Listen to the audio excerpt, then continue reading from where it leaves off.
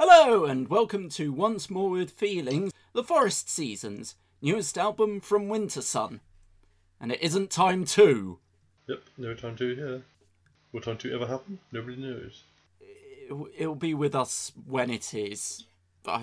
In the year 2099. It'll just come out and every time 3 instead. But anyway, none the more for our ranting about the fact that no time 2 yet. So this album, it's a concept album of sorts. I couldn't really pick up on the concept, although the singing is clean enough to do so. It's more the case if he wanted to write some songs about the seasons, so he did. Yeah. If you don't know who Wintersun are, it started out as just, I can't remember his name. Jari. Jari of... Ensiferum. Or Ensifer. It's another one of those. How the fuck do you pronounce it? It means a metal figure. Huh? You just translate to like metal. But anyway, it started out as just him, and then as the project progressed, he brought various other members in, and it's kind of... All the members are from different bands, aren't they? I believe so, yes. I'm just going to quickly check. You've got Kai Hato, who was a member of grindcore band Rotten Sound. He also is currently working with Nightwish on their upcoming album. Oh, yeah. Because their usual drummer is having a break due to insomnia. Can't sleep. Too many drums. Strawberry noise inside my head. Louder and louder. You've got Temu Mantisari, who guitarist for Imperanon. I don't know them. I don't know either. And you've got Jukka Koskinen, who's the bassist for Kane's Offering. Don't know them. Also worked with Norther and... Okay. And Amberian Dawn. Don't know them. But anyway, yeah, so it's because it's not really a supergroup or anything like that. It's just He's borrowed people from other bands. Yeah, well, a side project. It's kind of in the same vein as, I'd say, probably A Perfect Circle. It's not technically a supergroup, but all of them are established acts, and it's sort of side projects for all of them. But anyway, weird thing is, Time 2 has had. He did start work on Time 2, so I don't know what's going on there. I think there's some issues with the labels or one. Ah. I think something went wrong with the labels and it got in the way of him starting it up and he's kind of just gone off the rails. So he's going to go, okay, it'll be done when it's done, I'm going to work on something else. Yeah. I mean, the way it's set up, back when it was just him, he was literally doing almost everything except... Yeah, he was doing everything except drums at the start. Yeah, I believe he's actually had like some surgery or something recently because he can't actually do that anymore. Usually, he's just played too much metal. It would make sense considering you look at what he's listed as doing, and the cutoff for guitars is this year. So, yeah, it's sort of like guitars, vocals, keyboards. The only thing that he's still doing at the moment are vocals and keyboards. Yeah, I honestly wouldn't be able to, because I only found out about Wintersun during uni, so I don't know. Did he release anything before Time 1? There's a self-titled album, came out in, I think, 2008. It was the first release, so that would have been around when I started uni. So I think it's 2008. Oh yeah, we didn't do that. And Time 1 came out way later than that. So well, Time 1 came out in 2012. 11, wasn't it? Just 12. Okay. My dates are slightly off. Okay, the first album was 2004. Okay, well, that was way over there.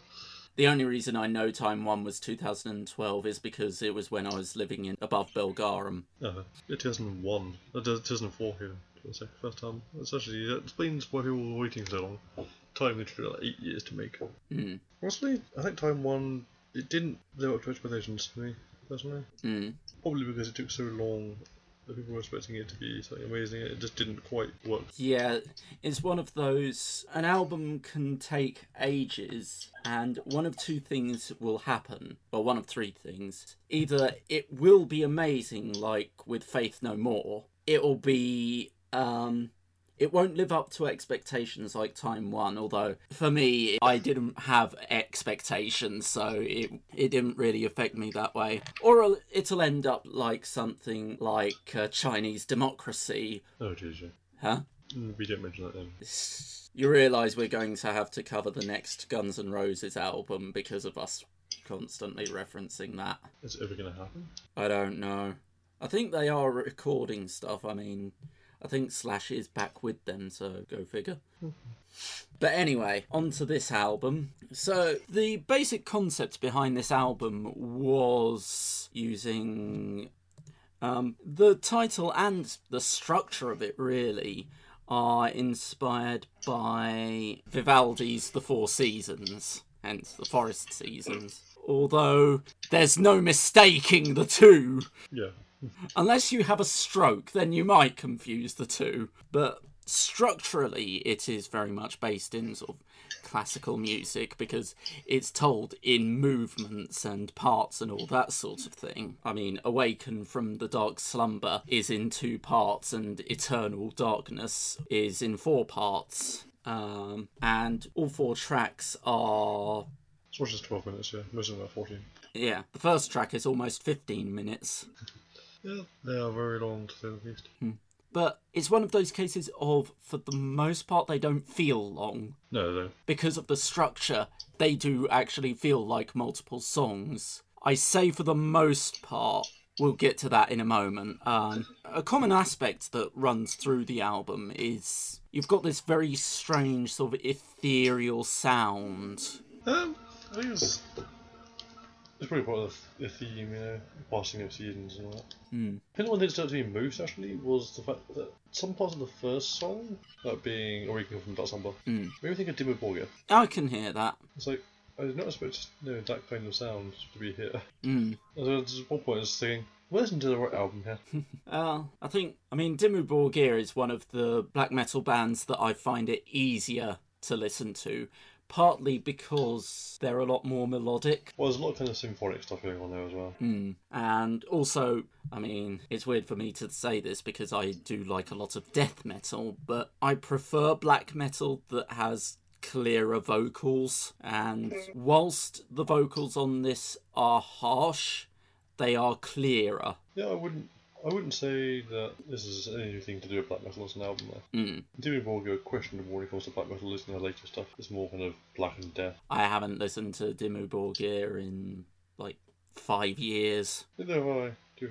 So I listened to one of their albums the other day, but there's an album from like 5 years ago. Because there's only 4 songs on the album, we might as well go through them track by track. Awaken from the Dark Slumber, which is Spring. For some reason, I don't get it.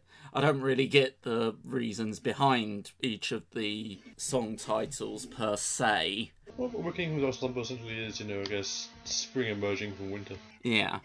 I mean, that side of things I do kind of get, but at the same time, you'd never associate these songs with those seasons. It seem very loose in its terms. Yeah.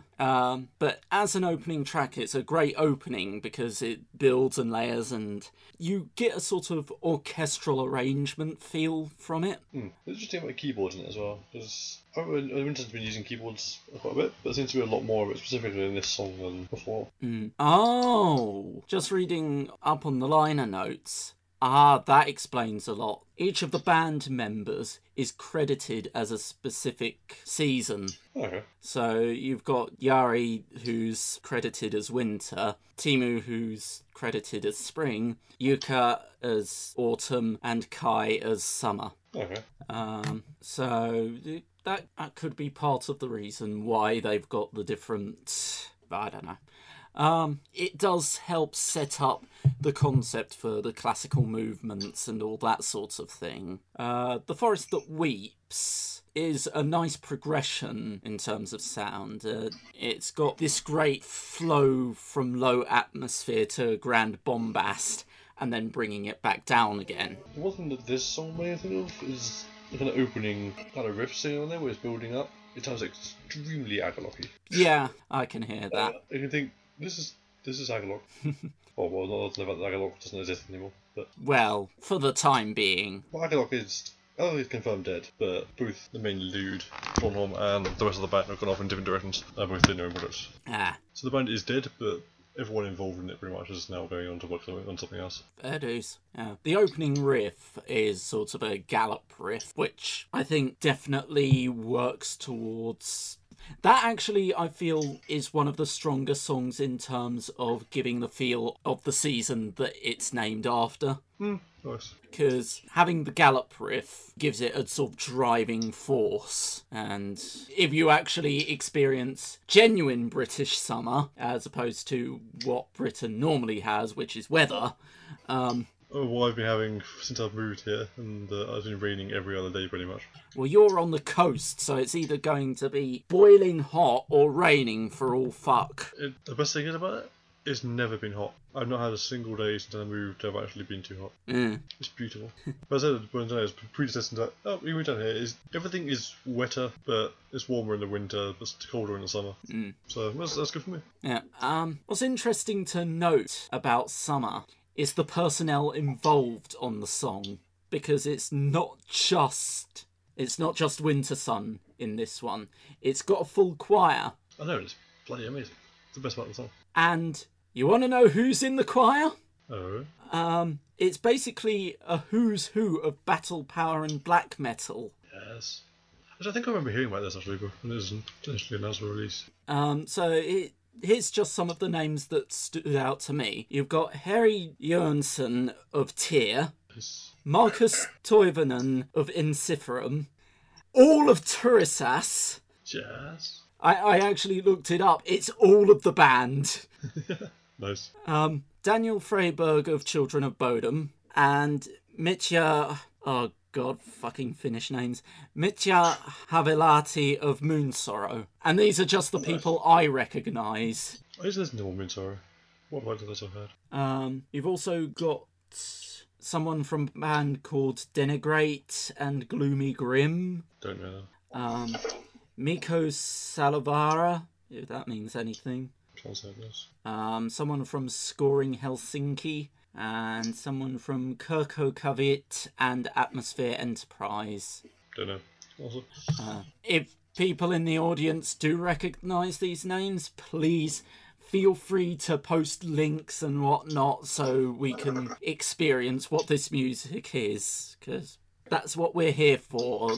Talking about and learning about new music. I'll admit though, after the extremely Agalocky intro, this song probably feels the most like Wintersun that I would expect. The second half feels quite similar to some of the stuff they've done before. Yeah. This is quite similar in some places to Interferum as well, which makes sense. Because Jari was also the songwriter of Interferum, I believe. I wouldn't know. But yeah, good stuff. Yeah. Eternal Darkness, which is the autumn song.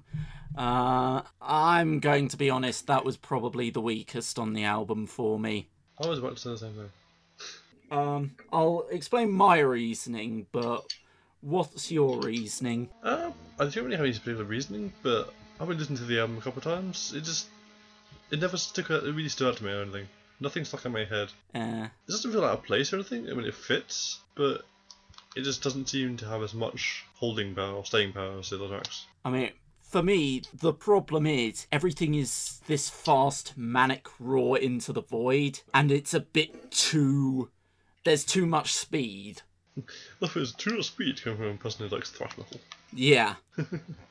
Yeah, when the person who likes thrash metal is saying there's too much speed, you know there's a problem. But saying there's too much speed is the wrong way of putting it. The drums specifically. Lost beats. It's one of those, there's no relenting with the drums, and it kind of overwhelms the song. Yeah, basically the first half of the song, considering it's a, 14-minute song? Yeah. Is just close to boss beat. They'll slow down for the second half, but you'll get there first. Yeah. I mean, what it puts me in mind of is, you know, the video that guy did of the drummers on different drugs? Yeah. And it's got the cocaine one, and it's just... And it just put me in mind of that. I'll post a link to that video in the description. Some of the progressions are enjoyable, but the pervasive nature of the drums kind of spoils it for me. I'd say the second half is more what I want from the song, but the first half just doesn't do anything for me. Yeah. So I'm the same. I actually put the song improves around the third movement when the drumming is slower and more deliberate and allows the song to build instead of being underlaid with this constant rapid drumming. Finally, you have Loneliness. I'm saying this now, best song. Yeah. You've got a rare situation where we're in complete agreement on both the weakest and the strongest songs. Although on a 4-song album, that's not difficult. True, yeah. Also, I'd say that the titling of this track is the most apt as well. Yes. It's a great close to the album, and it feels very waltz-like in terms of timing and rhythm. I kind of get vibes of Prokofiev's Romeo and Juliet. Yeah. For anyone who doesn't know it, look up Dance of the Night and you'll get what I mean. What makes it the strongest for me is that it has this grandiose, sweeping sound combined with a dull ache that permeates the soundscape. It's kind of, well, as we were discussing earlier about doom metal, it's all about, you know, kind of constant rhythm, and, you know, it's a relatively, this opening is pretty repetitive, but it's done in a good way. Of music like a march than it does just a boring plod. Which is one of the key problems I have with a lot of doom metal. I mean, this is one of the reasons why I'm not that big of a fan of Paradise Lost's early stuff. Yeah, I can agree with that. I mean, I'm much more a fan of them for kind of Draconian Times era compared to, say, Icon. But some of the other stuff's pretty decent. But anyway, back to this. I mean, naturally, this also makes me think of some of the latter parts of Insomnium's Winter's Gate for the same kind of reasons. And it kind of encapsulates, well, winter.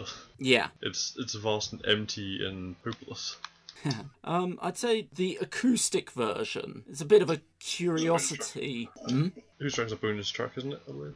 I don't think it is. No, it's listed as an acoustic bonus track, but it's not a bonus track in the sense of special edition or anything like that. Yeah. From what I can see, it is on the standard edition, so... That's cool. I haven't got a copy yet because kind of the being nowhere that sells CDs anywhere near me. Yeah, and I've already got too many physical albums that I need to listen through. I clearly do not have enough physical albums. I've only got like 300, so... Well, what I mean is, I've got too many physical albums I haven't listened to yet that I need to listen through. But hey, I do intend picking this up actually, because there was time kind of disappointed me a bit. I'm actually pretty happy with this album. Yeah.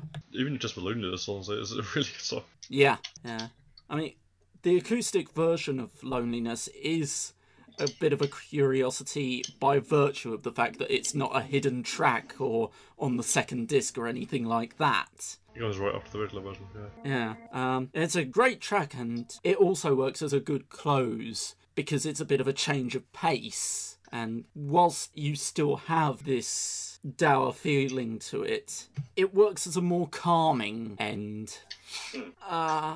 Also, Jory's vocals here are really nice. It's like the one part of the album where his vocals really stand out to me. Yeah, I think that's what makes it the strongest on the album, is the fact that everything stands out. You know, it's not like in some instances where things kind of blend a bit together. That's another problem I had with Time as well, actually. I thought that the mixing on Time was not particularly good. Everything felt kind of muddled. I mean, this album does kind of feel a little bit like that as well, I think. I mean, compared to the self-titled album, which felt very crisp, and you could tell by all the parts really easily apart. This does kind of feel a little bit muddy. The mixing seems a lot better than it was in Time, because Time just felt claustrophobic the way it was mixed. Yeah. I'm curious as to, I mean, this was mixed by Jari. Let's see. He did something about along the lines of it, you know, being is the way he wanted it to sound. It doesn't say here who did the mixing on Time 1. But anyway. I suppose it probably was Shari. I think he did it better. At least the first album on that one. Final thoughts on the album. Definitely pick it up if you're a fan of... What sorts of metal would you even describe it as? Probably Melodeath. Yeah. Oh, well, other influences in there as well, but Melodeath is the core. Yeah. I mean, it's described here as melodic death metal, power metal, and symphonic black metal, which, yeah. It's an interesting mix. Yeah. If you're a fan of those sorts of genres, definitely pick it up. If you're a fan of Ensiferum, definitely pick it up. And obviously, if you're a fan of Wintersun, you're not going to be disappointed by this. Well, unless you're expecting it to be time 2. Score out of 5? Right now I'd say probably 3.5, but I think it may go up to 4 after a few listens. Yeah, I'm in the same sort of bracket as 3.5, possibly 4. I will admit a lot of what brings the score down is Autumn. I probably agree. The thing is that I'd say probably still isn't as strong as the self-titled album. The album is fantastic. I still need to listen to that one. It's still a pretty solid album. I will most likely go back to it and enjoy it a lot. I'll probably pick it up when I get a chance. Hopefully I'll have a day off sometime in the next 3 million years and I'll be able to go over to Plymouth. That's it for this episode. Don't know what will be reviewed next. It might be with a guest host, not sure. Quite possible at this rate. Yeah. I'd probably aim for that, because, yeah, I'm having unrelenting work, at least for a while yet. Yeah. I've got a couple of people I can talk to about being guest hosts, so it's not a problem. And it'll possibly be with a guest host. If it's not, well, not sure what the next episode is going to be. I think we're going to have to give up on doing the Vast EP unless I can find a download for it, because it hasn't come through the fucking mail. Even now, that's like months away. A month plus. It's been like 3 weeks since I've ordered it. Meanwhile, the Raskaya album, I pre-order and it comes through on the day of release. Yeah, that happens. I've actually pre-ordered stuff from, other countries that never arrived pretty much on release day. It's sort of like, I pre-order something from Russia, from Vienna, and it arrives on day of release.